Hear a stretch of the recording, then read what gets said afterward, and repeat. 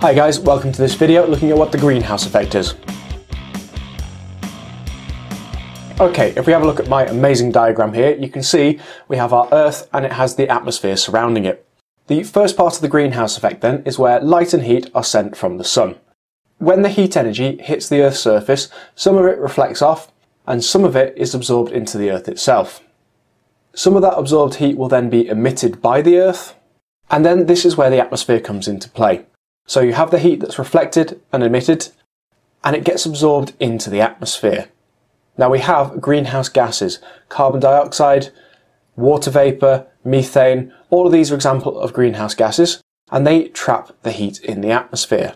Now you might think having these greenhouse gases in the atmosphere is a bad thing, but actually no, it's really good because without it the Earth would be really cold, so it helps to keep the Earth warm. However, if we increase the amount of greenhouse gases, that means more and more heat will be trapped and it won't be able to escape the atmosphere. Therefore, the average temperature of the Earth will increase. And you'll have seen some things in the news about the dangers of that. For example, the ice caps could melt. If they melt, our polar bears don't have anywhere to live, and the sea levels will also start to rise. That really is all there is to it. So heat energy from the sun gets reflected or emitted from the Earth, and then it gets trapped in the atmosphere by greenhouse gases. The more greenhouse gases you have, the more heat is trapped, and the average temperature of the Earth increases. I've got two questions on this then for you. Number one, give me an example of a greenhouse gas. So there are the three main ones that we talked about.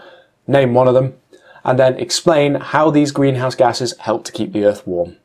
So pause the video, have a go, and we'll see what you've picked up in a minute. Okay, let's go through. So give me an example of a greenhouse gas. First one, methane. You could have used the symbols for it, which is CH4. That's going to get you a mark. You could have also put carbon dioxide, CO2. That's a greenhouse gas. And then finally, your water vapor, H2O. Make sure you put vapor down, because otherwise water is not a gas. Any one of those three will get you the mark, and then let's have a look at the explanation. So question 2, explain how these greenhouse gases help to keep the Earth warm. Nice and simply, heat energy from the sun is absorbed by the greenhouse gases. It traps heat in the atmosphere, which keeps the Earth warm. And that's all you need to put to get the 3 marks. So I have got a review question for you, which is explain how increasing the amount of greenhouse gases in the atmosphere can lead to the melting of the ice caps, which is pretty much the same question. So talk about what happens to those heat rays once those rays have been reflected or emitted from the Earth, what happens to the atmosphere. That brings this video to an end. Hi guys, thanks for watching. If you enjoyed the video, please click on like down below.